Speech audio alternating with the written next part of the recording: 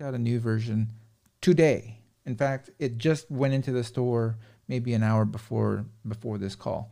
And I just thought it might be helpful for us to see, because I was able to connect this to my video system here. And that's what it looks like, SermonAudio channel. And this is the Legacy edition for those that want the old interface.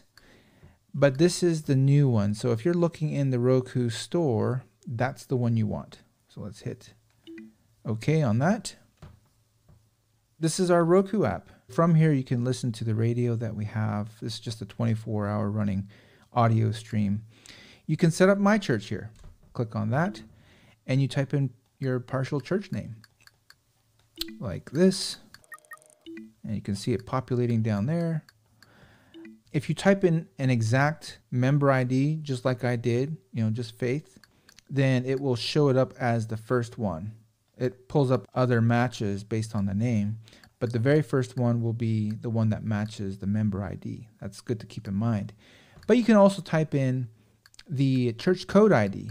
If you remember that, there's a 5-digit church code that's assigned to every broadcaster that's on the site. And if you type that in, I'll show you how that works. So let's go ahead and clear this out.